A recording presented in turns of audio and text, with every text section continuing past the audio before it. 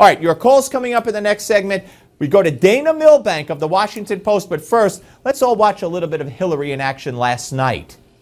I can get the money that I need by taxing the wealthy, by closing loopholes, the things that we are way overdue for doing, and I think once I'm in the White House, we will have enough political capital to be able to do that.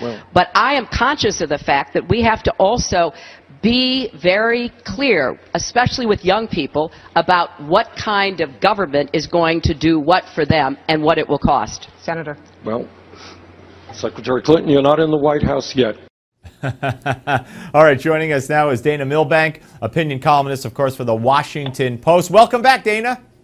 Hey, it's good to be with you. Well, good to talk to you. All right, let me ask you first of all about yesterday's debate, then I want to get to today's column that you wrote for the Washington Post. How is it possible that they go through that whole debate and the two women moderators who, and you know, they bragged about, or Hillary bragged about 3 women on the stage first time. Not one of them asked Hillary about the news that your paper had out yesterday, that the Inspector General for the State Department had issued subpoenas to the Clinton Foundation. Not only did they not ask it, but Bernie Sanders apparently had no interest in talking about it.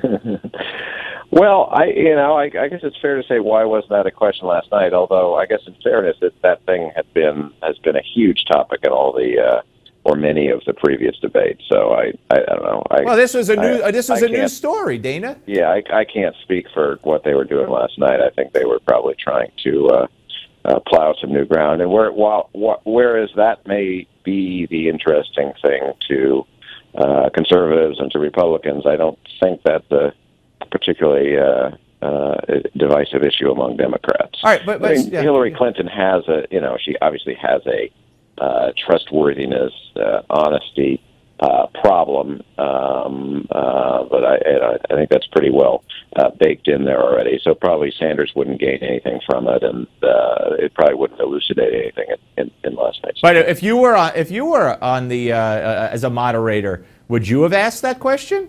Well, I would have. I would think sometime within the 2 hours you might find time for that sort of thing. But I'm not a moderator for very good reasons. I'm not terribly. No, but you would have found time. You think?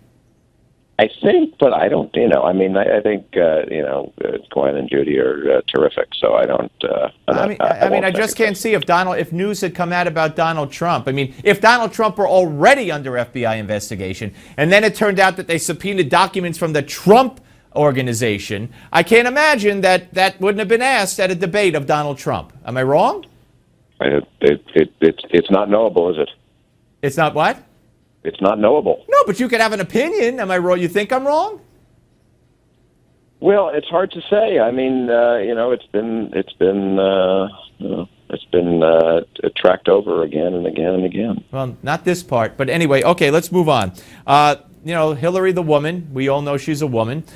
She keeps telling us, and she told it to us again yesterday. Yet there's a piece today that came out that shows that Hillary's top 6 campaign officials are all men. Might she have been asked about that last night? Well, I think that is an important subject, and I've written about that myself. I've written about that fairly early in the campaign, and I think I do think that that's a mistake that she's made, and she has basically done this sort of plug and play with the Obama campaign apparatus, and there are a bunch of boys, I think that probably has not served her particularly well. She came into this campaign thinking, all right, well, she sort of ran as the tough commander-in-chief last time, played down this potentially historic nature of being the first woman to be president. She didn't do it that way this time, and sort of brought out more of that historic nature and made more of an overt feminist appeal. She seems to be right back to saying, no, Bernie, I'll be the better commander-in-chief. So I think that it hasn't really endured, and maybe that's because she's got the Obama boys running her campaign. Yeah, all right. But again, would you probably, since you wrote a column about all that today, you think you would have asked her if you were moderating yesterday?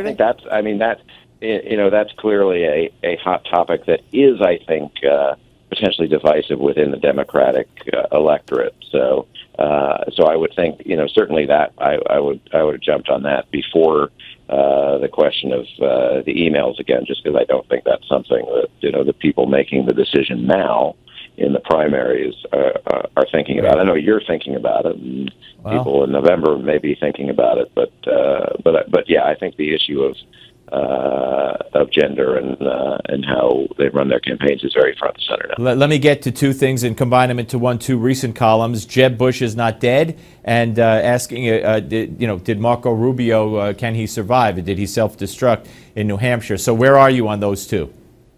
Well, we'll know more after tomorrow night, obviously. I do kind of have a feeling that the Marco Rubio thing was kind of like a Rick Perry oops moment that it may be hard to recover from, because he finally got into the spotlight there, which he really hadn't had the whole campaign. And in that moment, he gave the worst possible impression. So, look, there's, what do we got, 4 guys left basically competing for the honor of being the alternative to Trump, and none of them, Rubio looked like he was going to break out. Right.